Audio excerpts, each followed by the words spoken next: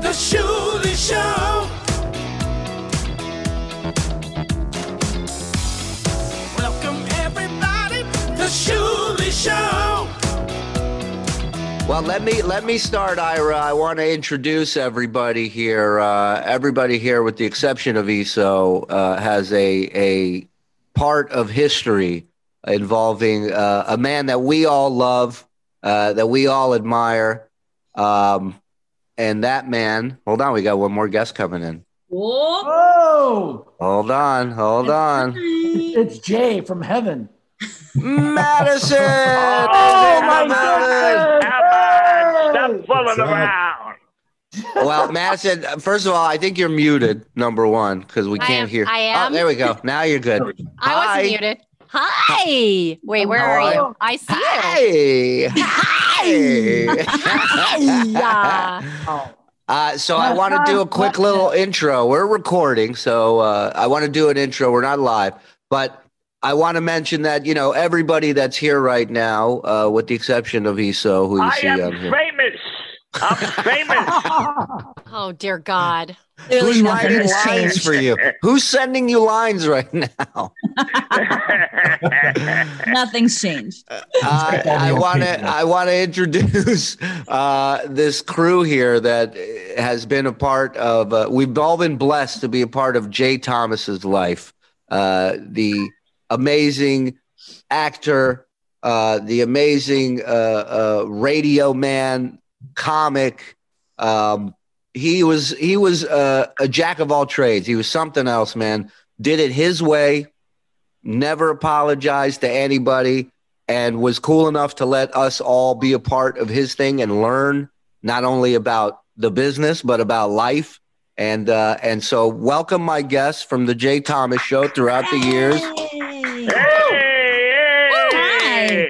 That voice that will be barreling through this entire show is none other than Ira the Weatherman, ladies and gentlemen. Ira. Thank you.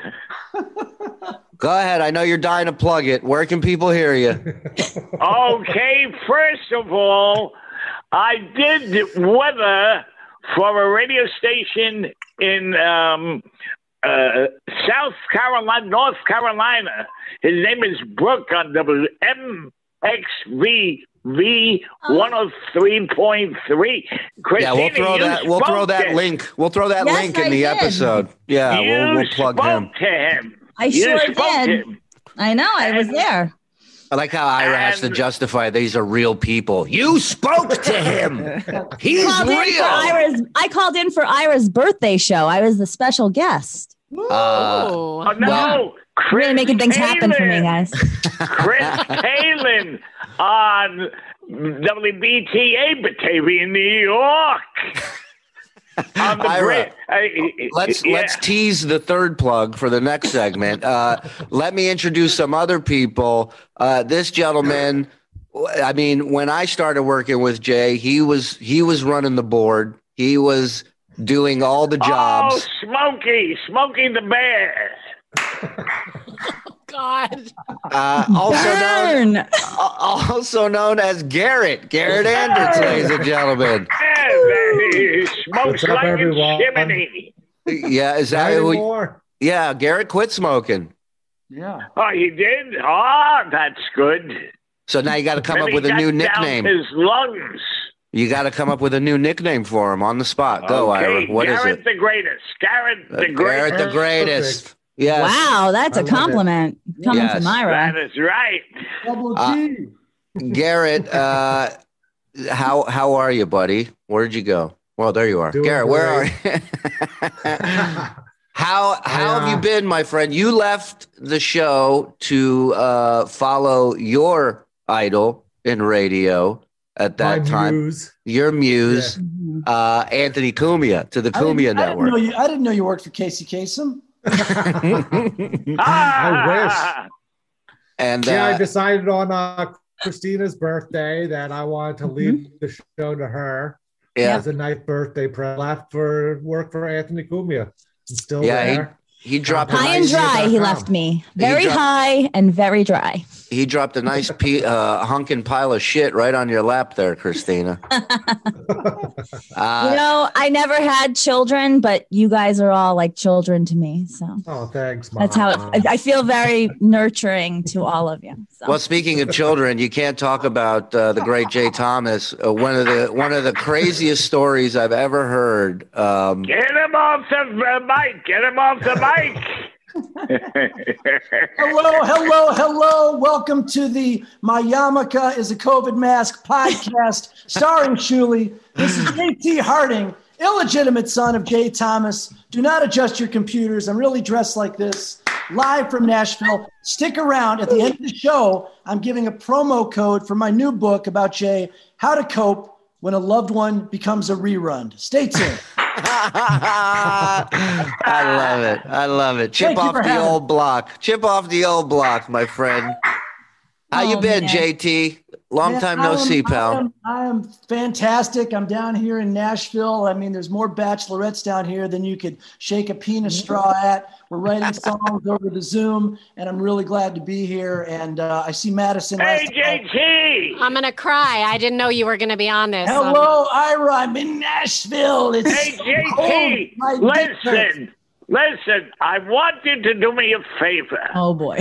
Tomorrow, I'm going to be on WXLC 102.3 in Chicago, Illinois. With the plugs. Wes and Leah in the morning, 7:35.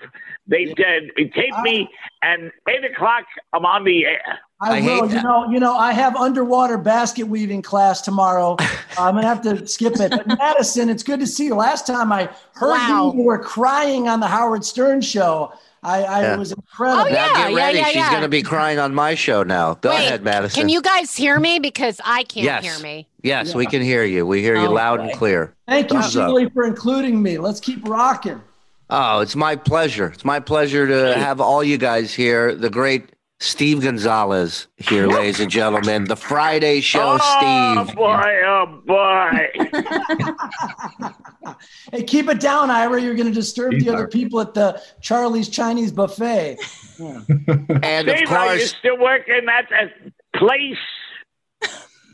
Steve, you still working at that place? Yeah, working at a place. Yes, he's still at a place, Ira. You're still at Sirius, huh? Yes. Yeah. For the time being. I can get you a job on a radio station in Chicago. With Sherelle in the morning or whoever the fuck he was talking about. No. Who's shaking you? Who's shaking you, Ira, while you're talking? Nobody. I love that. So, and then let me also introduce one of my favorites, Sweetheart. Madison. Thank you. Madison, ladies and gentlemen. Hi, guys. In the house. It's so nice to be here. Madison? I'm all right. I have a stuffed koala in the other room. We took a road trip and the dog expressed his anal glands on my husband and a little bit on the koala. The stuffed koala is named Jay. So there you go. Well, in honor of it's Jay. It's very fitting to have anal glands all over. Yes. It was a bad smell of fish and shit, and we didn't know what it was. We thought it was so great because Jay, my worst vacation ever was when I went to Australia. So that's great. He said it was like Florida in the 70s. Oh, stop. And he hated podcasts. So this is all just perfect. I love it. My God, I had no idea that he had a connection with koalas. And the day that I found out he passed away, I called Christina crying, and I was at the San Diego Zoo, and I bought the koala and named it Jay. So there you go. It's all full circle, kids. Full circle. Yeah. I see that JT's holding up the Jay Thomas action figure, the doll. I see that Christina has a painting. Does anybody else have any memorabilia, anything that they... I'm going to go get the koala. Go ahead. Get the koala. Oh, you're going to touch it? It's got anal juice all over it. Oh. I mean, Jay would have wanted it. Jay would have wanted it that way. You know, I was sad because my action figure is in it's in another part of the house, but I'm sad because my The painting that I have that was done by a penis and an anus, as Jay would call it, is still stuck at the offices where we're banned to be because of COVID. But that's a really great piece. But unfortunately, but still, this is a Be a Day, and it's from Mike Dennison. I remember that. Yeah, and he was a guest on the Jay Thomas show, and this hangs in my office. I look at it every single day. Wow. So, yeah. Garrett is holding up a lovely. Hold on. Garrett is holding up a lovely broken piece of something. What is that? Yeah, Garrett? what do you have, Garrett? That looks like an award of some kind. This is our 2013 first place Ryan Stiles Celebrity Golf Classic. Winners. They came back winners. That was a big deal. That's right. It was you and Jay golfing together? Me and Jay, and we got hooked up with like two ringers that were pretty much like semi-pros. Because I was going to say the whole match. I was going to say either both of you or one of you was stoned during that whole tournament. So it's not like you guys did well. It was like 15 years since I played golf, and I was like drinking and smoking. By the 15th hole, I was like, I'm tired. I don't even want to walk anymore. And she's like, what are you talking about? And I'm like, I haven't done this. You do this all the time. But we got through. And then I had like a putt, like a 50-foot putt to win a trip to Hawaii, and we missed that. And our other players got to go. Well, I have. Meatball, you would have got it. Yeah. What do you have, Shuli? I don't have it here, but I have one of the footballs that he threw on Letterman, signed by him and by Letterman. And I don't have it anymore, but he gave me the meatball too, which I held in my freezer for like 3 years, and then finally my wife's like, something happened. I think our fridge broke and everything melted. And she's like, we got to get rid of this. It smells. You should have eaten it on your wedding day. Now, wait a minute.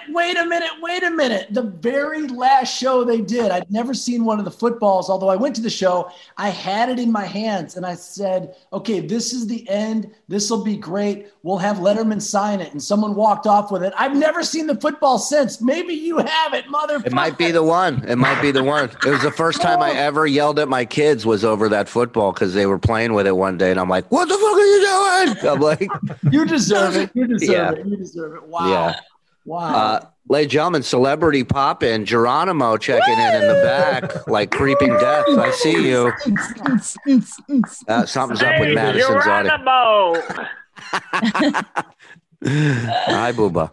All right. How about this? Yeah. Whoa. Thomas Star, Hollywood Walk of Fame. I guess they give you this when they, his star is there. It's actually cracked. I've seen it, but they give you this as well. And I'm not going to take down one of my own gold albums to hang it up, but it's fun to be here, Absolutely. That's beautiful. That's beautiful. There's so many memories that I have of the show and of Jay. He really was. Get him off the mic. Get him off the mic. He really was an original. Get Stop rid of him. Shuli, quit telling him to talk. I know, right? Trying to be Jay. Yeah. Oh, go ahead. Wait, Shuli, I just want to make sure you can hear me. Yes, we got you. Good. I'm done. You're back. Edit it out. No problem. Hi, Geronimo. We're keeping it all in. He doesn't hear you. That's fine. He's like every sorry, husband. guys. I'm so He's tuned sorry. out a woman's voice. He doesn't hear sorry. I'm so sorry. There's so many things that I think of, but the hanging with Jay off the air was always the most fun for me because, the legendary stories that I don't think were ever talked about was Jay coming to the Stern Christmas parties. Oh, my God. Every year sneaking somebody in and telling them it was a family member to the point where even when he wanted to bring family members, they didn't allow him to bring family members after that. But I mean, there was, the very first Stern Christmas party that I got to attend, I was so excited that I was going to be in the presence of such greatness. Yeah. And he turns to Howard and goes, "This is my niece, Cristina." And I'm like, "You motherfucker," because, I'm your producer. Like, it would have been nice to be introduced as your producer, but fine. But then Howard's like, "Jesus, Jay, get right in front of me." He was amazing. He was amazing. I remember the first Christmas party they had at this club Tao, right, in the city. And I show up to the Christmas party. And I had done his show a couple times. I wasn't a regular on it, but we knew each other. And as usual, I had weed on me. And he spots me in this packed club, and he goes, "You got any smoke on you?" And I'm like, and I go, "Yeah." And I go, "But there's nowhere to smoke." He goes, "I got a place. Come with me." And we're walking, zigzagging. He goes down this one spot, sees there's a door on the right, opens the door. We go in. I'm following him. We're in this like hallway area. Nobody's in it. It's just us. And he's like, "Light it up." And I'm like, "Oh, we're cool here." He goes, Yeah. I light up the bowl. We start smoking the bowl. He takes a hit. Next thing you know, I hear security. "Hey!" He goes, "Come on, we got to get the fuck out of here." And I'm like, I said, "I thought you had this spot, like you smoked here before." He goes, "No, I've never been in this place." He goes, "Are you kidding me?" That's when I knew. I'm like, this guy is legit, real deal. This guy, he is the man. And I used to listen to Jay when I was going to school in L.A. He was on Power 106. I remember hearing him on Power 106. So to be able to. Me too. I had no idea it was my father. That's right. It's one of the craziest stories for anybody that's tuning in that hadn't heard Jay or doesn't know any of this. JT, I mean, you tell the story, JT. This is your story. I don't want to fuck it up. I was adopted at birth, wouldn't trade my parents for anything in the world. I moved out to California to. Are they in the room with you right there? Are they there? No. Is that why you had to say that? All right, go ahead. Sorry. I'm not one of these sad drug addict celebrity kids. That's the Hulk Hogan podcast next week. Okay. Anyway, yeah. So I moved to Hollywood to pursue music, and I met my biological mother. After talking with her for about 2 months, she finally said, "I want to tell you who your real father is." This is a 100% true story. I'm sure a lot of Shuli fans know this story. And I said, "Okay." And she said, this was all over the phone. She said, "He's not like other people." And just speaking from the heart, when someone says that, I thought maybe, just being honest, maybe he's in jail. Maybe he's in a wheelchair. If someone says he's not like other people, my brain was like the tree with the Keebler elves going in and out of it. You know, I was thinking everything. Was there a part of you thinking it was Superman, or is that like he's from another planet? He's got superpowers. Maybe. I mean, when I was growing up, my birth certificate is an apology from a condom company, so I knew something was wrong. I tell girls my dad was David Lee Roth and all that stuff. No, but I knew she was serious, and I said, "Okay." And she said, "He's an actor. He's on Cheers." And as most of you know, I thought brown hair, brown eyes, Cheers. I'm rich. My biological father is Ted Danson. I yelled that to my roommates, and she said, "No, not Ted Danson. It's Jay Thomas." And I said, "The DJ?" 100% true. Up the street from my apartment, I've got a picture of it in my phone, a 7-story billboard of Jay's head on a woman's body. And it said, "Power 106, we apologize for Jay Thomas." And then I went down to the 7-Eleven, and he's on the cover of, TV Guide. And I knew she was telling me the truth, but it was pretty crazy. It's such a bad movie. I'm surprised Jay didn't make it, But so that's the story, And then you guys reunited years later, and you're literally a chip off the old block. So there's no way you guys wouldn't hit it off. You remind me of him so much, and wild, yeah. And it must have been awesome to have the best of both worlds, your folks and your other folks, and performing with your dad and like doing your own thing. You're a great musician, songwriter, very successful. This guy, he's not Tony Rock. Okay, yeah. This is a real deal. No offense. How about that musical I wrote, sold out every night, and I don't know why, Garrett. You were in the front row and you had your hands over your face. He was eating his collar. Like you couldn't handle seeing Jay act in front of you or something. It was classic. It was the best. So set this up. So an Arab man. Wait, hold on. You put together a musical, and Garrett and Jay starred in it, correct? And then Garrett came to see a performance, and Garrett was literally embarrassed for Jay. I think so, because I didn't know this, but in musicals, by the way, it should have been a comedy. It wasn't. I didn't realize in musicals, everyone played like different parts because you don't have any money. So yeah, Jay is in the show playing like this really mean Southern father. And then he came out with like a hood on playing a terrorist in Afghanistan because he goes to war. And so all of a sudden you have Eddie LeBeck saying, "Kumanaga baga baga." And I look in the front row and there's Garrett with like covering his face. But it didn't look like Garrett was enjoying himself. And then of course, and then you can hear a pin drop, and all of a sudden from the back you hear this, "I know that's Jay." This is my ticket stub from that night. Oh my God. Right here. And Oh my God. I can attest, Garrett was eating his collar. He was so uncomfortable. And he's the whole time he's like, I can't. And I'm like elbowing him. I'm like, shut up. We were in the fridge where we were literally the only row that you could see in a dark theater. And here he is with outside of his own body. It was hysterical. Yes, Christina, I'm in the back of the theater and the lights are shining on the front row, and I'm like, the whole audience can see Garrett covering his face. Anyway, it was fantastic. I don't know why that. I don't even know why I'm talking about that. I'm probably high off this Shuli mask I made. I love it. I remember, and another favorite thing of mine was the Friday shows. The Friday shows were great because it was a way for. We had Brent. Oh, I forgot you were here. We had Brent. We had Brent. Yeah. Yep. All right, I'll Iron wake you up in a Sheik minute. Came on one of those shows. Yeah, that's. Iron Sheik came on one. Well, of that's those what I was Friday gonna shows. say. And the weekday show. Yeah, it had it had this ability to cross over on both ways. Like we were able to introduce Jay to maybe Stern fans that had never heard his show, but also we were able to have guests from the Stern show introduce themselves to Jay, and like the Riley crossover every Friday afternoon when Riley's show would come on after Jay's was it was like, for me, it was like watching art being, just made right before your eyes. Just a masterpiece. Jay had such a patience to deal with Riley. I mean, he goofed on him, but I remember but that was the beauty of Jay, right? Was like he took these people so seriously. The woman, Cristina, who had the pickle farm, who marinated pickles in Kool-Aid, different flavored pickle. And it's like anybody else, you hear that and you go, why would I want to talk to this person? What can I possibly talk to this person about? And Jay would sit there and he'd be hanging on every word, and he'd have a follow-up question, which for me was great because I just got to be the asshole. I was the bad cop. So it was awesome.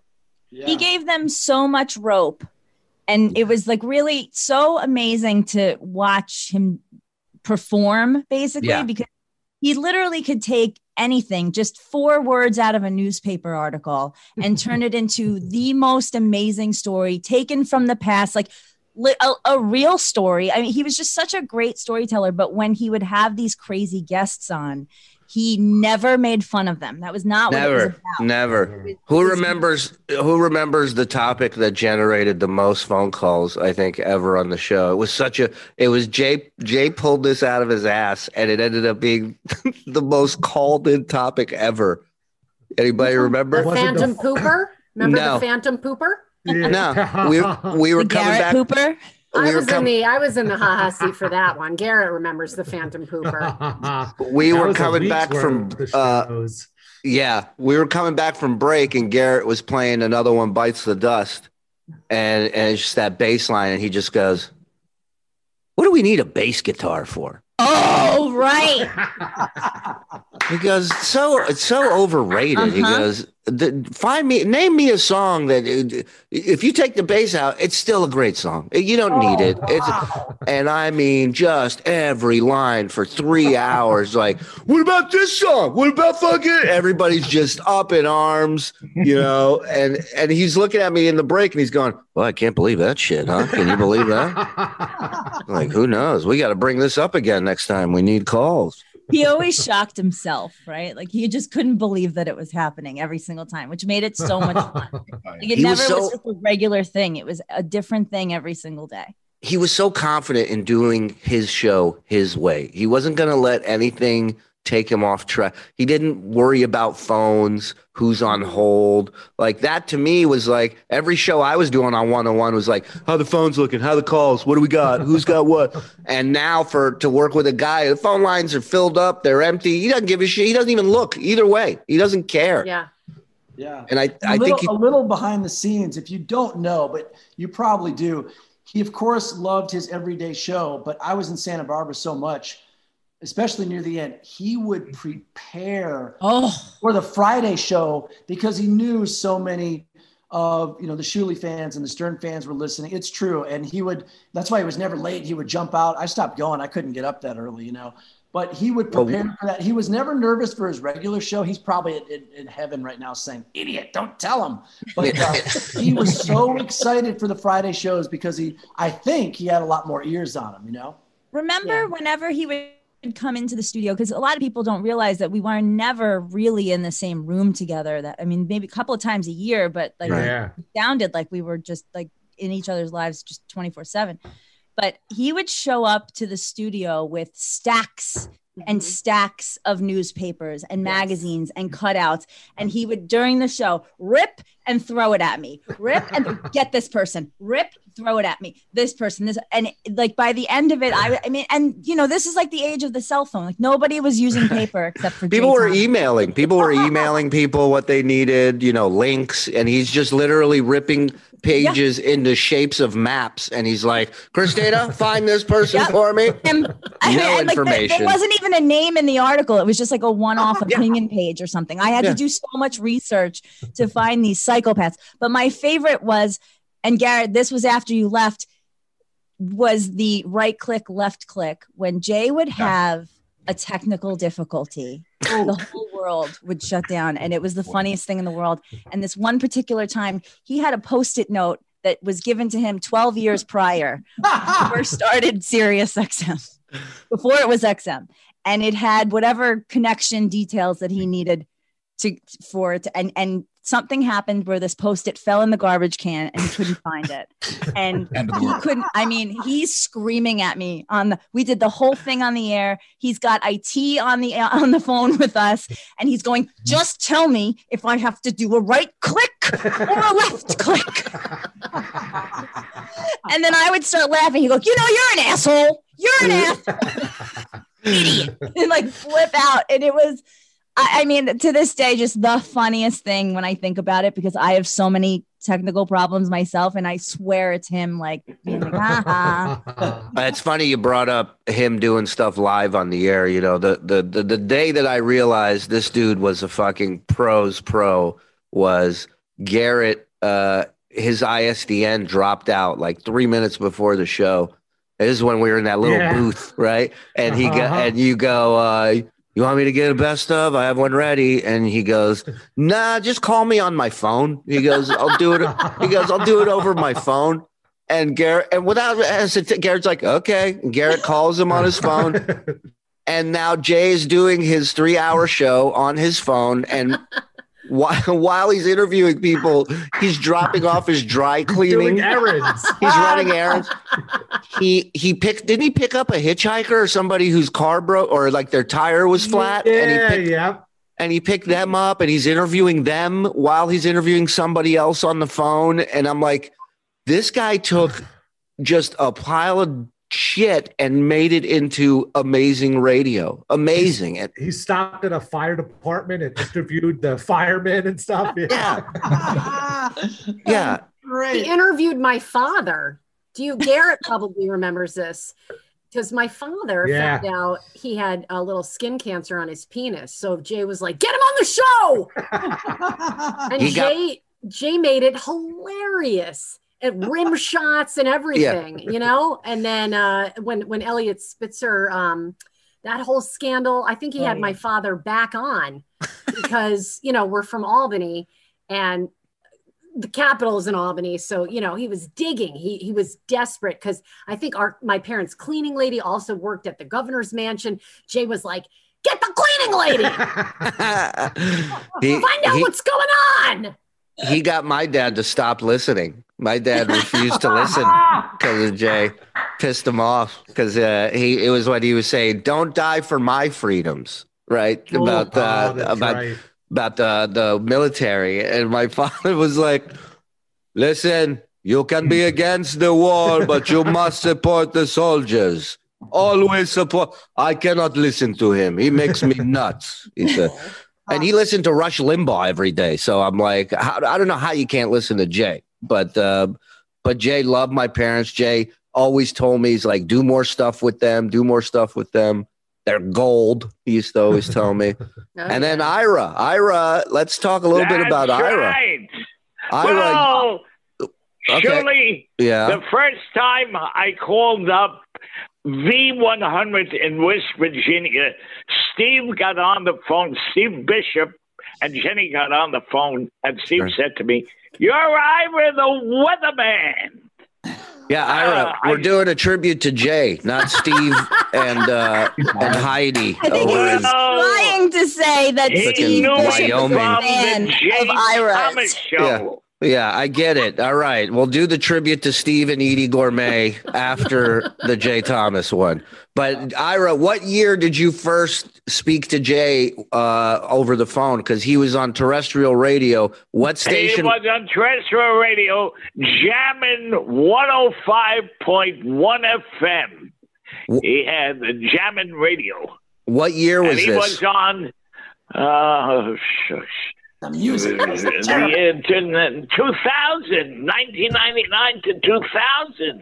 Okay. And so you call in and I called in. I said, Jay, there's going to be a snowstorm the end of March, the first week in April. And what did it do? It snowed. you gave yourself that 2-week cushion of possibly a snowstorm. That sounds like a rap song I got to write. What the dude? And he liked me ever since. Now, Jay, I mean, when you say liked you, Jay loved you. Jay, He loved me. yeah, And Jay, other people love me too in the business. yeah. If you plug Steve one more time, I'm gonna hang up on you. No, I got to plug somebody else.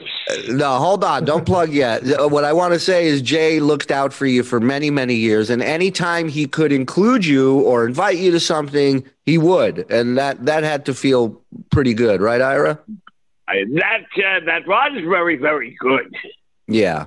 And he let you do radio, your favorite thing of all Let time. me do radio. That's right. That's how I got on the radio stations now. Yeah, now you're a big shot. You're over in Iowa, West Virginia, all the huge markets. You're That's killing it. right. Good for you. And I'm Good for you. doing very, very good. Well, in honor of Stop Jay, bragging. in honor of Jay, what's the weather going to be like? Well, in Alabama, it's around 62 degrees. With a chance of anti-Semitism.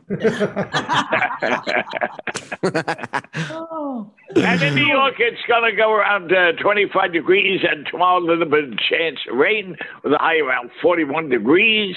It's going to be beautiful for the rest of the week. There's a warming trend coming up the coast. Wow. You know my favorite thing? Ira, this is JT. Have you ever walked into the store and forgot your mask and you use your yarmulke as a mask? No, I don't. I use a regular mask. Okay. As a yarmulke? That's weird. Anyways, listen, one of my favorite things when it came to Ira is when on the Friday show, Steve, when one of us would have to leave early, either Jay had a shoot or something, or I had a show I had to fly out to, we would create a fake fight. And whoever had to leave early would storm off the show. That's right. Yeah, and my favorite part about it was always seeing, even though we'd talk about it in the break and we'd set it all up and Ira's there the whole time in the break, when it would start, Ira would be confused every time. he'd always have that look on his face like, Mom and Dad are fighting for real. What about the times that we would record drops of you, Shuli, and you would leave and Jay wouldn't even know you were gone? Oh my God. I went one day and recorded 20 tracks of me talking, answering questions. One of them was just me starting a story but not finishing it. I go, you know what? That reminds me of the time, and you know what? I'll tell it later. Go ahead, Jay. That was the drop. That's great. And I gave it to Garrett. I'm like, just play these. I'm leaving early today. And because, I was getting in trouble for leaving early so much, but we had this tour. And, it's funny. I look back on those Fridays now and I'm like, fuck, what I wouldn't give to sit in that chair with that guy for as many Fridays as possible now. But yeah, Garrett just starts hitting the fucking drops while I'm gone. Jay, the funny thing was, he didn't know. He didn't know. He never knew. That was the thing. Like we were playing it like 10 to 15 times, and we thought it was obvious. And then, like on the 16th time, he goes, "Wait, is that a recording?" And we were like, "How did you not know?" It was like so obvious. Steve used to do the same thing. He would fall for that every time. Steve, you used to do the same thing with Ira drops, correct? I would do it with a lot of things. One that stood out is when he was doing the show in New Orleans in his brother's house. Yeah. And his neighbor started mowing the lawn. He was getting angry. He closed the window. He's like, I told this guy I was going to be on the air. And then he starts yelling out the window. And like the smart ass I am, I pull up a lawnmower sound effect. And I start like, the guy's done. This was at the beginning of the show. I just keep ringing it up every like 10 minutes, like he's rounding the house. And Jay, like, that son of a bitch. You hear him like slam the window, open it, close, yelling out the window. And then I got a little overzealous, and Jay's like, "You son of a bitch, you're playing a sound, aren't you?" I remember. So I remember. Yeah, I remember with the clips of on Fridays or any other of Ira, of any of us, and he would always, it would take him a while. Oh, we would get Ira yelled at by Jay, and Ira wasn't saying a word. He was just sitting there, dozed off, taking a nap, and Steve would just. That's right. Steve would just hit a drop of Ira going, Jay. He wouldn't even yell it. He was just going, Jay. And Jay would be in the middle of this whole rant. He'd go, not fucking now, Ira. I got to tell Jay's sons, Jake and Sam, about the lawnmower thing. That is classic. That was so funny. Well, how about the time we got you stoned, Ira? You remember that in the hotel room? Oh, yes. Oh, yes. Yeah. Jay wanted to get high with me and Ira, and we did. I was there. Yeah, 10 minutes into getting high, Jay regretted it so much. He goes, he's looking at Ira shuffling around. He goes, we made a horrible mistake. Who was with me when we were smoking on the street and he like came up with this whole cop movie and we were dodging people? And does anybody remember that? I was there with you when He came up with an entire Law and Order episode while we were zigzagging and dodging random people while smoking pot through the streets of Manhattan. As far as the most compelling episode I've never seen. As far as Jay and stoned ideas, let's not forget the game show. show. We came up with high as a kite in his hotel room where all it was a toss of a coin. You flipped a coin. This is how stoned we were. You flip the coin, and then you catch it, and you go the guy heads or tails.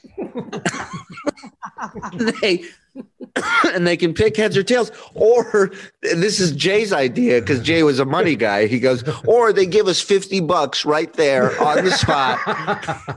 I go, this is the only game show where contestants got to bring a bankroll with them. He's like, they give us $50, and they can have what's behind door one. Wasn't it pay to play? Wasn't it called pay to play? Yeah, he goes, it costs us nothing. They have to bring their own money. That was his whole idea. Wanted me to come out with a bunch of suitcases and just keep opening up the suitcase to a smaller suitcase. There was nothing in the suitcases. It was really good weed. Oh my God. So funny. I can't not talk about Kevin Meaney though. Well, I was going to say, there's others that are not here. Rodney Lee Conover. For various reasons. Some are no longer with us. Some are too bitter to be with us. Some are, But, I mean, Kevin Meaney. Does that mean Rodney Lee Conover is bitter? I don't know. He's a little bitter. Dead. Is he dead? I'm assuming not everybody's thrilled. You know what I mean? It's just law of averages. But I know call him. I have his number in my phone. Wait, Kevin Meaney didn't pass away, did he? Oh, yes. Yeah. Meaney passed away. Kevin Meaney passed away before Jay did. Yeah. Oh. Yeah. Wow. Yeah. There he is, though. What's Apparently, apparently that booth 5 was cursed, from what I heard. No kidding. But one of my favorite Kevin shows, 100%. I don't know if you guys were all there, were any of you were there for it, was when he was prepping for his colonoscopy and decided to do it on the air and had to run out of the studio because he was going to shit his pants. Yeah. How about when he took a Klonopin on the air? Remember that day? Oh no, Ativan. It was an Ativan, and he was talking to God for half the show. It was amazing.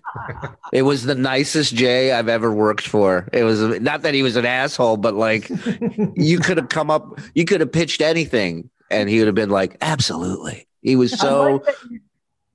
Oh, sorry. I like that you said that he wasn't an asshole. Like he would come in screaming and yelling about everything, and like at the house, we would, it would be too much finally, and someone would be like, "What is your problem? Like just relax for 5 seconds. We're eating breakfast, and you're yelling," and the house would be quiet, and Jay would say, "You're in a bad mood." I'd say you're yelling at everybody because you're mad about your job, and he said, "You're jealous of Stern," I would say, which I didn't talk back to much. And he would say, right. "I'm not mad. I have an unusual way of showing excitement." Anyway, go ahead, Shuli. Sorry. Fully contained. I mean, there's so many things that come to mind with Jay. Stories. I love the stories. He was one of the greatest storytellers I've ever met in my life. The story that, I mean, there's 2 stories that he told me that are neck and neck for the greatest stories I've ever heard. One of them has to do with this guy, David Gilmour, who I'm sure you're familiar with. Garrett he's already laughing. Because he knows what this is.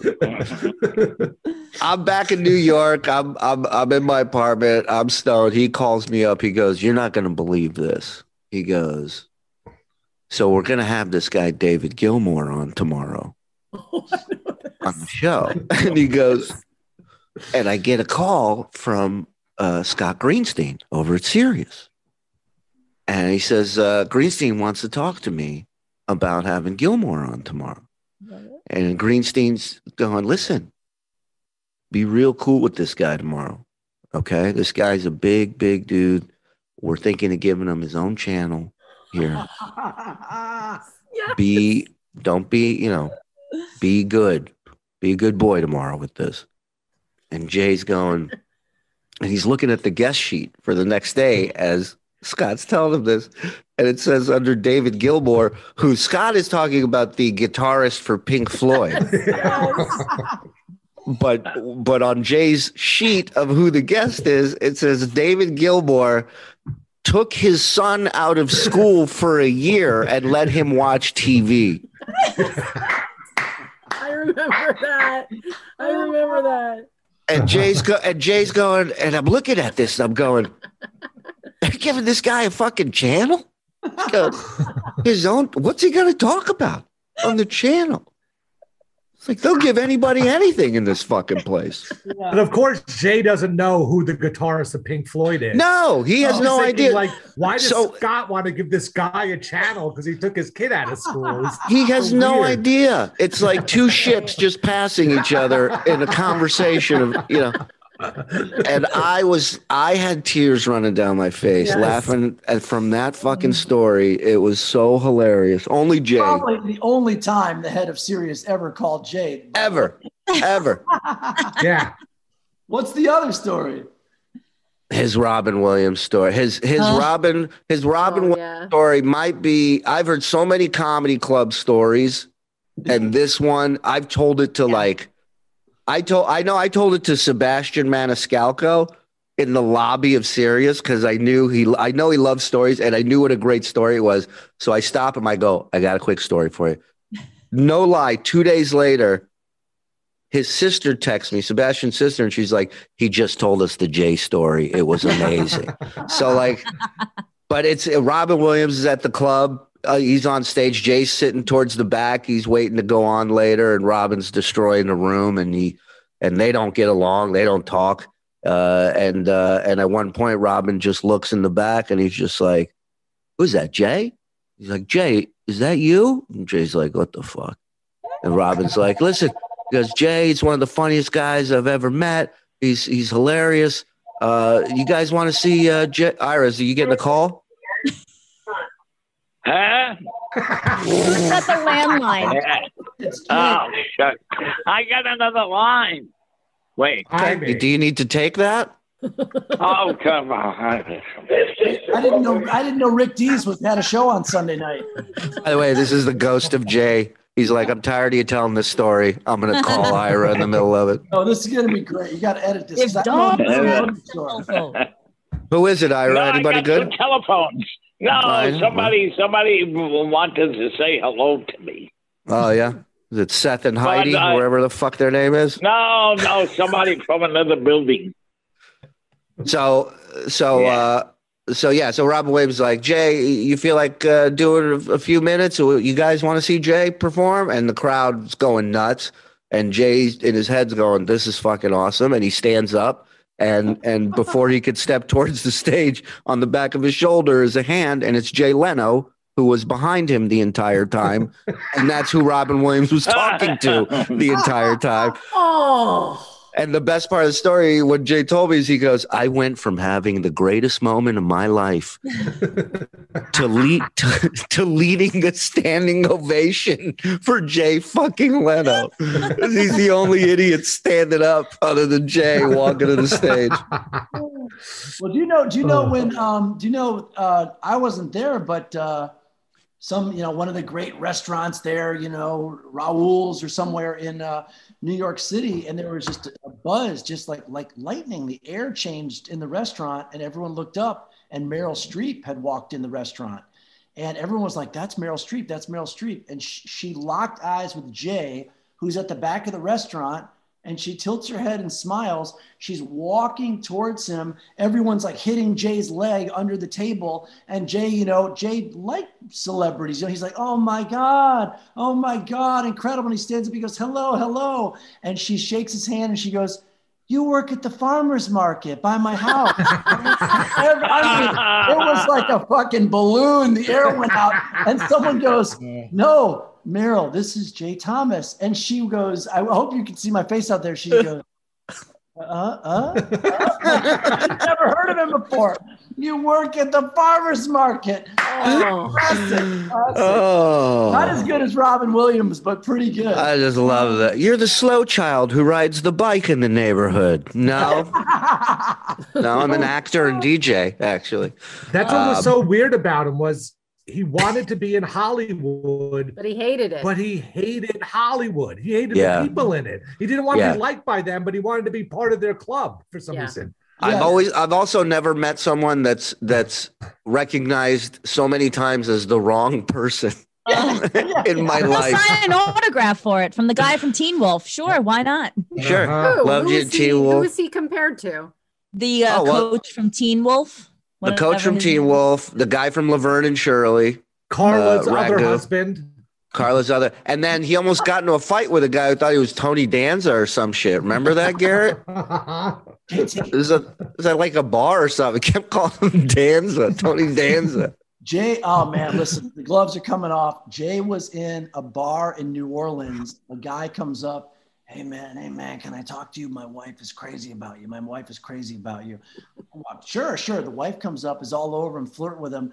They try to get him to come up to the hotel room, and they think I don't. It's the fuck. They didn't know it was Jay. They thought it was the big football coach. What's his name?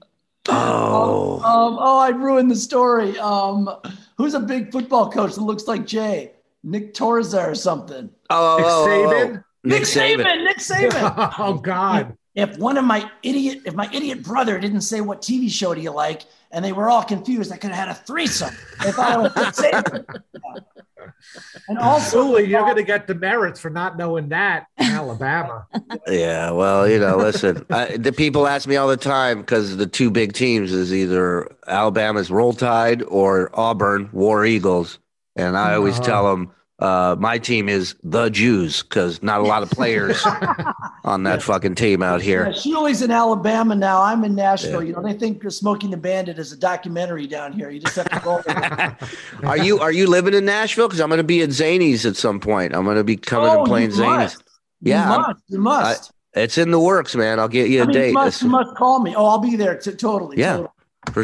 for sure. Let me ask you this, Shuli. Are you going to be doing anything in New York City? Eventually, yeah, absolutely. I'll be coming back there and doing some shows for sure. Empire City. How about doing a show from one of the restaurants? The Seven Seas? Are they still open? I certainly did a show in my town in New Jersey. Yeah. Is the Seven Seas still open, Ira? No more. Yeah. There's a Chinese restaurant over there. Ooh, God. All right. Well, Yeah. see if they'll pay you for plugs. No, they wouldn't. Hey, Maybe you could work the Chinese restaurant. Hey, just for me, real quick, where is everybody? Steve, Madison, Garrett, where are all? Well, I'm in Pennsylvania. Stevie? I'll go. This is like the dyslexic Brady Bunch. Madison and I are in New Jersey. I'm like probably 30 minutes from her, actually. Okay. And Gary, you're in Brooklyn, right? Yeah. And Ira, Co-op City? I'm in Co-op City. The Weatherman. Are you doing any gambling, Ira, since the pandemic? I do gambling in Empire City. Also, I got a hotel room coming to me in the Resorts International. So nothing's stopping you, pal, And huh? let me tell everybody this, Christina, I bet you're going to like this. I got my second coronavirus vaccine last Tuesday. I was going to live forever. I got it at 169th Street at Broadway, the Armory. Well, I told him you were an essential worker for comedy and happiness, and so I'm glad they moved you up the list. Yeah, that's right. What's your favorite, Ira? What's your favorite Jay memory? Do you have a favorite Jay memory? Get him off the mic. Get him off the mic. Get rid of him, Ira. Get rid of him. No, but you know what? Get rid of him. I think he's talking about when Jay would say, get him off. When Jay would say it to Ira. Off. And he would send them to get coffee. And that's send him into the other room, Christina. Send him into the other room. Yep. Bring him out in the hall, Christina. I would always have to get like an abused child. His favorite memory is being yelled at by his dad.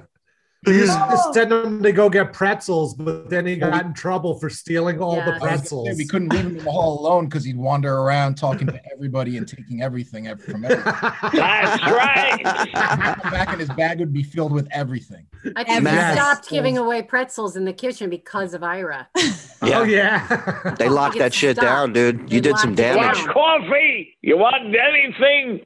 Yeah. I'll bring you back coffee.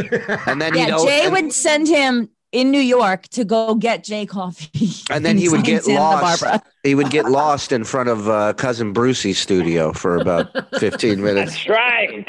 Just staring at him. Cousin Brucey is on a different radio station, which I want to say it's very, very good for him. I don't even listen to Cousin Brucey. I listen to a radio station, Jersey 101.5 on the weekends. Bob O'Brien and your buddy Eric Potts, who is on that radio station also. He's a comic. Madison, good to see you. Hi. Talk to me about some of your Jay memories. Thank you. Thank you for seeing my little chat. I know. I see it. A plethora. And by the way, JT, I live in New Jersey, but I'm currently for the next couple weeks in the same state as Shuli. I haven't revealed that on the air. I'm down on the beach in a beach house. Nice. Social distancing in Gulf Shores, Alabama. So I love it. Lovely. There are many. First of all, Shuli, I want to thank you for getting me on the Jay Thomas show because I was going through a bad. Madison, how's everything with you? Let me talk, Ira. Please, Ira. So I was going through a bad breakup. So I get on the Jay Thomas show and I twice a week I would laugh and laugh and laugh and laugh and laugh so hard. And I even laughed when Jay told me I wasn't a hot girl. I was okay. You're not a hot girl, but you're okay. At least he didn't call you Zoftic. Yeah, he had to Zoftic. You know, well, he did that in reverse. I'll tell you in a minute, but he did that reverse psychology. It was fine. I feel like he got you married. He sure did. You're absolutely right. I mean, there were number one, I gave him the Heimlich on the air. I don't know if anybody remembers that. A carrot flew out of his mouth, maybe a hot dog. That was one thing. I mean, there were so many great things. There was the naked cowboy. We had the naked cowboy on. Yeah. Santa Barbara. I went out to Santa Barbara with my then fiance, and he just took our rental car. We came up from LA. He just said, let me drive. Took the rental car. He's zipping around. He's going like 90 miles an hour and maybe a 40 or 50. People are shaking their fingers at him, yelling at him, and he's just driving. Then we go to the house. The house was crazy. There were nooks and crannies following him in this crazy house. And then, he took us out to dinner, and it was amazing and lovely and just made us laugh. I've never laughed so hard. And I don't think, my husband's funny, but I don't know if I have laughed as hard as I laughed with Jay. I haven't laughed that hard in a long, long time. Yeah. He saved me.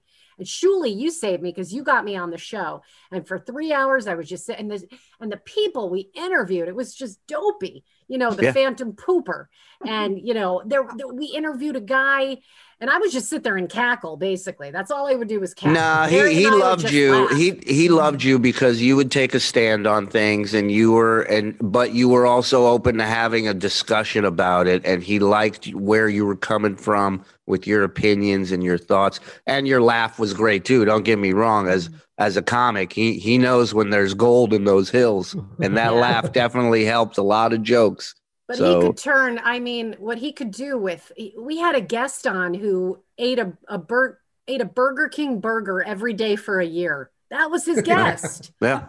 And I had to find these people, But I remember it. It stuck with me. With me, that guy. I still think about the guy who did a replica of a stagecoach out of toothpicks in his garage.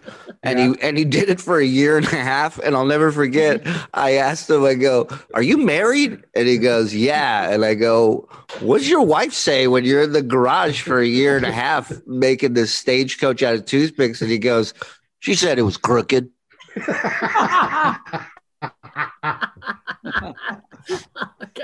Now you can't write that, and you don't book that guest. You don't get that fucking line. Then it's like, that's Jay, man. That Jay saw the beauty in things that nobody would touch. Nobody. Jay came out to the city when I got married, and he did his week of shows from the city. He came to the wedding, and he sees me at the front. He takes a bunch of 20s. He's like, "Here's your gift." Just throws out some 20s.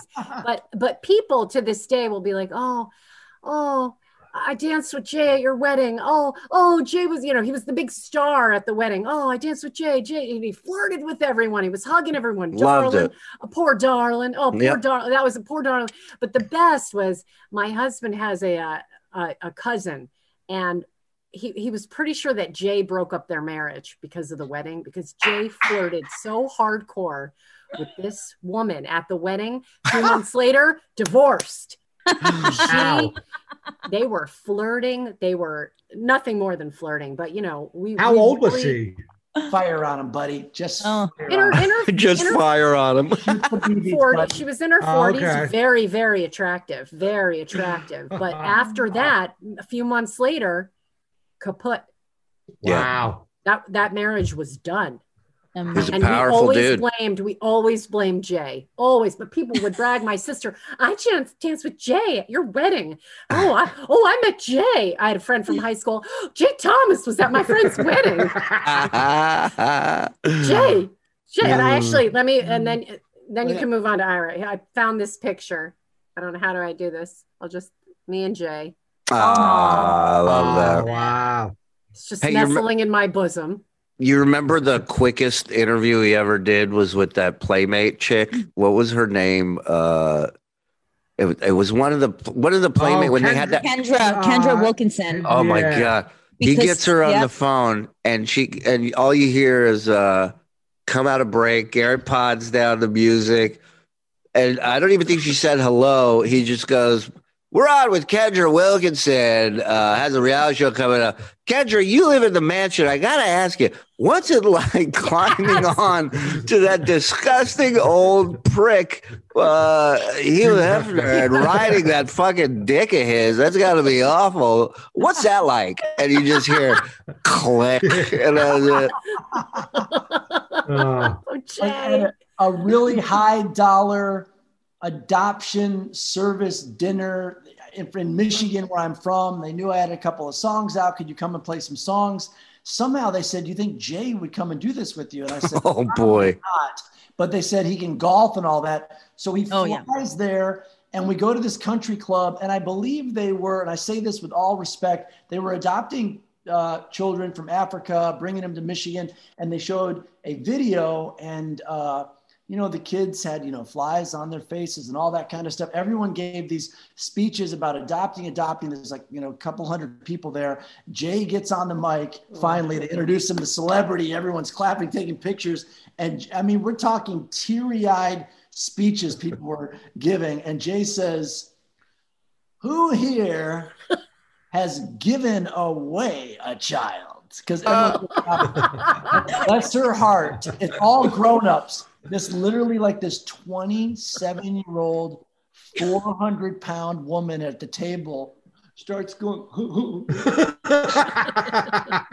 she raises her arm. She's giving away a child. And Jay says, "Lady, I'm in room 302. If you want to start another family, come by tonight." So people are giving me the X across the throat. And there was some kid, some teenager doing the video stream. And he had Jay's resume and picture up. But it was like for some reason it was really dark. And Jay seemed 8x10. It went from black and white. It was the negative. And Jay says, "Jesus, I look like a kid from one of those villages. Who's working this computer?" They grabbed the mic from him. We got run out of that freaking country club. I mean, they were chasing us. They were going to lynch us. That was only about 8 months before he died. Oh my God. Who here has given away a child? What an open. He did what not. an open. God. I also, if you talk about upsetting guests, you got to talk about Kevin Bacon. Oh my God. I don't know this. Tell me this. I don't know. My knuckles were completely white by the end of that because I was just sitting there, not able to breathe. They had Kevin Bacon on. This was right after Madoff got taken down. And Kevin Bacon had lost money to Madoff. He invested in Bernie Madoff's stuff. So they're like, whatever you do, don't bring up the Bernie Madoff. And that's the worst thing you can tell Jay is this isn't for the air. Right, Steve, you're shaking your head. I can't. As soon as you say, "Don't say this," it's the first thing he goes to. First thing. What happened? Well, so he's on. The interview actually went a few minutes before he brought it up, right? You can hear it on YouTube also, everybody. Yeah. Yes. You have it already. But man, when he brings it up, I mean, you talk about silence, right? Like you could hear air conditioning hum. Like you could hear fluorescent tubes humming. Way too much dead air for live radio. He was just time was an eternity. If I remember it correctly, didn't he try to sneak it in almost casually? Like he was like, "Yeah, that Madoff thing, huh?" He's like, "You lost a couple pennies on that, didn't you?" Yeah, I almost thought he asked them how much he lost. It was a specific one-off amount. Yeah. Yeah. How much did you lose on Madoff? And it was just nothing. Dead silence. And then Kevin Bacon is like, "Oh, I really don't want to talk about that." And Jay goes, "So I fucked this one up, didn't I?" I mean, I think you're uncomfortable. He's like, "No, you're uncomfortable. I made you uncomfortable. Listen," and then he's doing his Jay, "Listen, I'm just trying to get to the bottom." He's just burying himself even more. God, that one stands out, and also the Christina Wong interview really stands out for me because she was, doing her thing, and Jay will not hold back, and he's like, "All right, who fucked you up? Who was it? Who fucked you up? Because you're mad at somebody and you're taking it out on me. Who fucked you up? Was it an uncle or a father? What is the fun? And she's like, why don't you suck your own dick, Jay Thomas, and hangs up on her. And that was a soundbite for years to come. She's in a bad mood. That's what he said. She's in a bad mood. Who is that? I don't even know who that is. She's a comic of some kind, but yeah. Kevin Bacon should have said, I lost more than any of your movies have ever made. He should have. Yeah, he could have had a good comeback with that. And by the way, it's always the comics that are the most sensitive. And speaking of which, Eddie Izzard was another one. Oh my God. Eddie Izzard, like cross dresses and all this stuff. And at one point in the interview, he talked about how his mom passed away at an early age. I'll never forget. Jay goes, did you ever try your dead mother's clothes on? Oh no! He goes, is that how this whole thing started? Did you used to put on your dead mother's clothes? Oh my God, that's terrible. Yeah, Jay, you probably know this. Jay cannot stand comedians. Oh yeah. They I'm funny because I had a hard upbringing, all that. I mean, you've heard the Steve Martin interview with Jay from years ago, right? Yeah. Jay's like, why are you so serious, man? What's your problem? Yeah. Well, his big thing was like whenever we had a comic on and as soon as we'd go to break, he'd be like, I mean, write a fucking bit. He'd go, write some jokes. Yeah. Like, send me the fuck, I'll help you out. I'll fucking, and it was, he took it seriously. It was kind of old school like that, though. Like most comics nowadays, or even 10 years ago, it was like you don't want to do your bits on the air, but Jay wanted you to do your bits on the air. Not only that, but it's like, all right, just look in the news and write 2 or 3 things about what's happening that day if you don't want to do your bits. But like, exactly, everything's a hang, right? So nobody's preparing. And look at that. I want one of those. Before the devil box came, the internet, I would do a whole Bill Cosby album at a comedy club and get laid. And then the internet came and people knew I was stealing it. Idiots. It's nice to see somebody else working a puppet on Zoom for a change. I don't have to do it. George Lucas, his wife, left him for the window washer. Imagine how boring he is with all that science fiction shit. Idiot. So stupid. So stupid. I love when he badmouthed certain people. I love that because I'll never forget it. He told a story about, I'll never, ever forget it. And I can never like Mary Louise Parker because of what he said about her. Garrett, do you remember this? No. I don't know. Share it with us. I felt bad about Mary Louise Parker because Billy Crudup was with her and then she was pregnant and then he left her. And Jay's like, oh, that's because she's a fucking bitch. And I was like, it's terrible. He's like, she's a bitch and she's mean to her sister. I know her sister, Sage. Sage is not Mary Louise. Oh, fucking cunt. One Halloween. Sorry, Madison. Go ahead. No, just that. And he spoke ill. He spoke ill of her. And there were some other people. He just knew. He knew the inside of these people. Look, if Rhea Perlman, he was like, bitch. Well, shit. I mean, he used to attack Howard, and he was on his channel doing it. Like it was the weird. He was amazing. He was amazing. Yeah. He was. But the Mary Louise Parker thing. I mean, after that, I was like, well, she's dead to me too. She's a bitch. She's dead to me. She's nasty.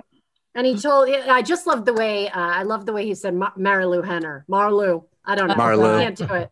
Marlu Henner. The way he would say things was always so funny. The way, like, we could never tell if he was saying the word pen or pin. It was it always sounded exactly the same. I think we did like 3 segments on it once. Like, just what's the matter with you? I'm saying pen. Oh, and can I just tell one more thing? Yeah, of course.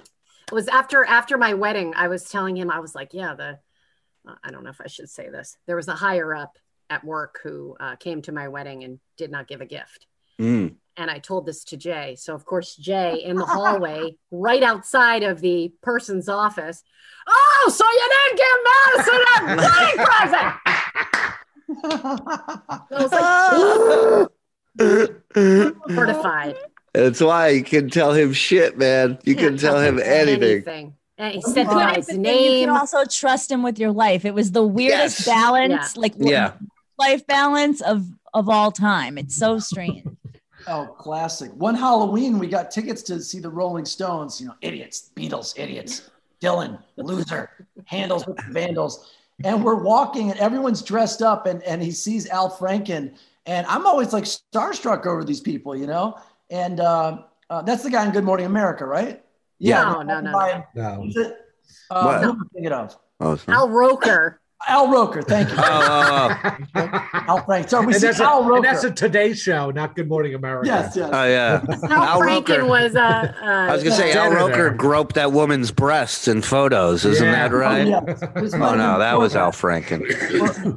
We're walking past Al Roker, and he goes, I'm so embarrassed. Everyone's dressed up. I'm the only one not dressed up. It was Halloween night, and Jay said, well, go find a 2x4 and put it up your ass and go as a fudge stickle. Nobody laughed. And then Jay, I saw the head. Oh man, I'm just to speak freely. I don't know the person. Like, I'll just say the president of a huge cable company. And he was like, that prick could have had any one of his shows, but he says, I'm not a star. And this guy was alone with his 12-year-old daughter. I'm sure it was a divorce kind of thing. He brings his daughter to the Rolling Stones, and the guy goes, oh, Jay Thomas, how you doing?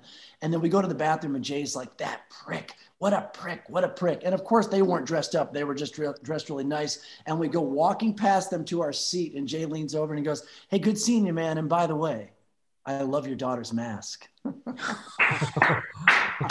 wasn't wearing a costume. Wow. Wow. Al Roker, love your daughter's mask. I was like, we got to get out. Original Savage. Wow. Terrible. I tell you, listen, my last conversation with him, I never talked about it because I really couldn't. But, now that I'm, doing my own thing, he told me, he's like, I need you to set aside, 60 to 90 minutes uninterrupted. I need you to have some paper, some pen. I need you to write this stuff down. And the very first thing he said to me was, he said, you got to go. You got to leave this show. You got to do your own thing. And it was crazy. Everything he went down this list pretty much kind of went down. Like the way he said it, and he had it mapped out in his head for all of us, which to me was amazing. This was a week before he passed, and he's still sitting here thinking about us like he's, I'm sure, thinking about you guys, his actual family. So he was amazing. And that's what I wanted to do here tonight with all you guys. Yes. Celebrate that. Thank you, Shuli. Yeah. Thank you so much for Thank you, Shuli. Shuli, you're going to go places. I'm going to go to your place, you crazy fucker, and I'm bringing you back to Alabama. You're going to go places. He's already places. I have room here if you want to come. Yeah, I have room here. There's a synagogue nearby. How close is the nearest casino? Yeah, I'm pretty sure it's a trap, but you can go check it out. Stop it. People are so nice down here. They really are. I have no complaints. Why don't we have a 24-hour show? Because you'll fall asleep 45 minutes in. Yeah, you've been asleep 12 times. I haven't fallen asleep. Yeah, no, never. I don't have 8 hours of footage of you and my cell phone just sleeping through entire shows. I don't have that at all. Oh my God. Tomorrow morning, you can catch me. It. Get him away from the mic, Garrett. Get him away, Garrett. Tomorrow morning, you can catch me on the Sky 106.5 in Clarksburg, Virginia. I will be on doing weather for Spike and Colin. Also, well, that's their name, Spike and Colin. I thought people were depressed because of quarantine, because Ira's on every station. He's the only one out of all of us that's really making it here. Yeah. You notice that?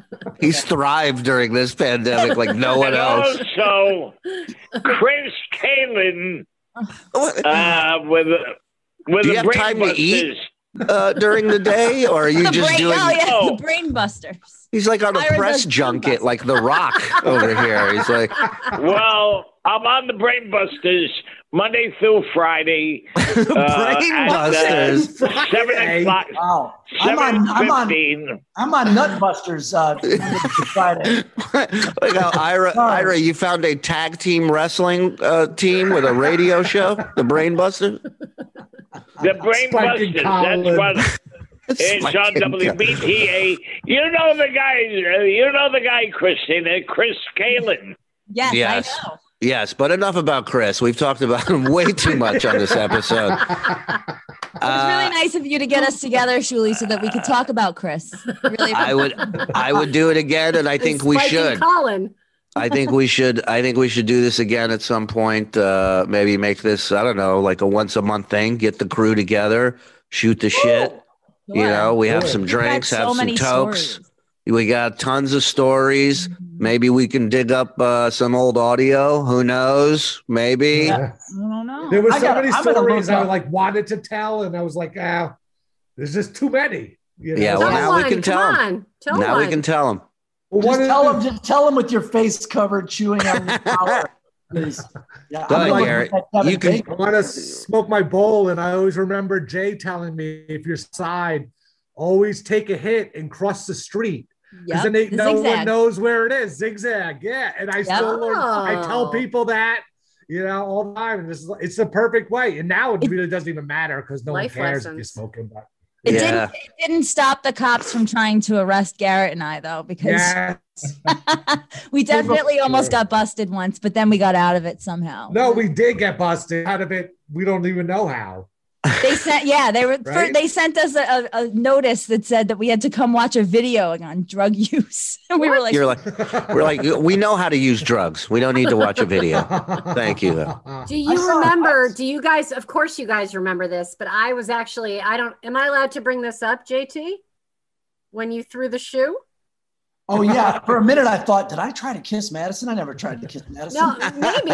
Well, two quick things. Of course, you didn't bring it up. One was you and Jay were going on the Today Show with Hurrdat and Kathy Lee, and I went across the street with you guys, and I said, "You guys need it. You need a bit. You need something." So I took off my bra, and I just gave it to you guys. What? Well, you gave it to me. I gave it to you, and I Kathy Lee was not amused. You wore it out on top of your clothes. Yeah, she said I was like, trying to get noticed for my music, and she said, "I like your shirt. It says party like a rock star." I said, "Oh, you can have it." And I took my shirt off, and I had a bra under it. And you can just imagine, people spitting out their, frosted mini wheats all over the country. Yeah, she wasn't that amused. And then the shoe. Well, yeah. Then you guys doubled down on that. You go. What was that on Letterman? What was that? Letterman. Jay and I went on every single show. And listen, so I took the bra. I had the bra. Jay was like, "Oh my gosh, I can't believe you did that. They're not going to like it." Before the wheels even hit the ground on the plane, they had already called me to come back the very next day. So Jay and I went on like Fox and Friends, all these shows, and I kept kicking it up a notch. I came out in my boxer shorts, whatever. We're doing all these shows, having a great time. Other gossip TV shows at the time would there was like a Ghost Hunters thing, and they said today on Ghost Hunters they got terrified, and they showed these guys going in this like haunted mine shaft, and they opened the door, and they had me running out from Fox and Friends in my underwear. So it was going great. Everywhere I was going was getting recognized. We go on freaking Letterman, and David Letterman says, "How's your son?" And we've already been on like 10 shows, and Jay goes, "Oh no, don't ask me about that." So anyway, I was on Mork and Mindy. He just like breezed over it. And and I'm thinking I could actually get famous here. He's trying. Yeah. And Letterman said, "Well, how's your son?" Also, Letterman had shown, he thought it was hysterical that George Bush had a shoe thrown at him. He showed this clip of Abraham Lincoln getting a shoe thrown at him and all this stuff.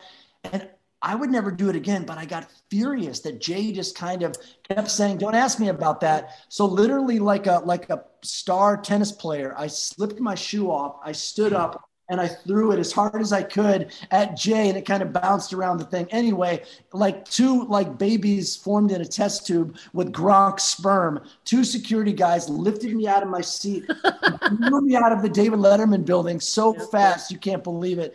And then they got me back in. Anyway, I wouldn't do it again, but I did write Letterman an apology letter. And he actually wrote me back. I have the letter in a frame. He's like, wow, 30 years of television. No one's ever thrown a shoe at me. So we have that going for us. Your dad is always welcome on my show. Wow. So Jay came out of the theater and he said, I'm so fucking mad at you. It's like you're my own son. And Jay and Sam were there and they said, well, gosh, Dad, what does that mean? And he's like, shut up. And if I see you on the tweet, if I see you posting this with a tweet machine, you're going to be fucking sorry. And I said, there's no such thing as a tweet machine. But the punchline is there was some guy standing out there and he said, man, if you guys had a reality show, this would be the greatest ending to the first episode. Really would. But anyway, it wasn't my place to disturb him on Letterman, but my email was flooded with videos of Jay busting into shows that Howard was doing and all this stuff over the years. So it kind of, he forgave me, and then Letterman had me back on the show, and I said, man, that was great, Jay. Are you surprised that Letterman invited me back the next year? And Jay puffed a cigar in the limo and he said, not at all. I told him you were mentally ill. Anyway, thanks for listening, but I wouldn't do it again, but hey, I've got the letter from Letterman, and that's great. He remembered too, because the last show that we went to when Jay threw the football on Letterman's last show, I remember when we met him out in that corridor, he was like, oh yeah, the shoe. Like he actually referenced it when we were all standing there. So, and that was when Shuli. Yeah. And then Shuli stole my football. Exactly. Well, listen, do one more of these with me and I'll give it back to you. I don't need it. You deserve it. You bring happiness to everyone. Please. Go ahead. You can clip this, but before we sign off, I got to film everyone saying hi to Sally. Absolutely. I was going to ask you how she's doing. How are they? Yeah. She's great. And man, is this off? Is this private? I mean, we're recording. It's not going to air this part. We'll cut it out. I'm recording. She's been, getting asked out by guys, and it's weird for all of us, but we're encouraging her. But it's interesting. Good for her. And how are the boys? The men. They're great. I mean, Jake, the youngest, he invented social distancing. He hasn't come out of his apartment in Brooklyn in 5 years. And Jake's up in Bend, Oregon. I always say, I wish your car was as pot, he's up there shooting everything and living with a girl. They're fantastic. Yeah. That's awesome. Lovely, lovely boys. Yeah, let's record something for him. Thing, Shuli, just a brief thing. Wear your masks. Do not go outside without your masks. Thank you, Ira. Thank you very much. What about double masks, Ira? It's touch and go here in Alabama. Not everybody wants to wear one in a place of business, which is very weird. Very weird. You can't eat Chick-fil-A wearing a mask, Madison. Yeah. No, I understand, but people, very weird. It is very weird. Ira, my mask says Shuli on it, and that's not a joke. Whoa! All right. Well, that got the response it should have. All right, on the count of three, everyone say hi, Sally. 1, 2, 3. Hi, Sally. We love you. We miss you. All the best. It's Steven, Madison, Garrett, Shuli, Cristina, and Ira the Weatherman. Thank you. Oh, Shuli, thanks for having me. It was my pleasure, guys. Thank you for doing this. I hope to do it again. I love you guys. It's great seeing you. And Cristina, live like you're on vacation. Tomorrow I'm calling up Gary C. on 96.7 The Poconos. All right. He says it like he's going to edit this audio himself and send it in as plugs. He calls me like once, twice a week to let me know his schedule. You guys, I'm well aware of all of his happenings because he keeps me up to date. And then he 100. calls me once or twice a month to tell me that Cristina doesn't pick up her phone because No, I talk to him, but I have to regulate it. Sounds about And then he'll call me and tell me what. Oh, Shuli, he won't get me on the show, and I'm like, he doesn't work on the show anymore. Yeah, it's gonna be real hard now, Ira. I don't care. I'm doing my own little thing. Yeah, you are. From your I'm lips doing to my my own lips. little thing on different radio stations out of town altogether. Altogether. They all know me. They all know One of me. my favorite Ira quotes. We get on the subway, and I think this is after we got him stoned, and he grabs onto the pole right next to me, and he goes, he looks at me and he goes, "What they did to Midtown?" And I go, and before I could even say what, he just goes, "Don't even ask." I'm crying. Hey, Shuli, your show at Zany's not a big place. That's going to sell out. That's a compliment. It sounded like it wasn't a compliment, but Thank you, buddy. please, I'll take it any way I can get it. Yeah, you're in. Beforehand, man. I'll be there. So please don't hesitate. It's right up the street from here. Thank you, brother. I will be there. I love you guys. Thank you so much, Cristina. Thank you for your help helping me put all this together. Anytime. And we'll do it again for sure. I think people are really going to dig this. And thank you guys again. Love you. Thank you, Shuli. Bye. Later, guys. See you all. We all like you, Shuli. Thank you, Ira. Just like you. That's Thank it. you. The Shuli Show.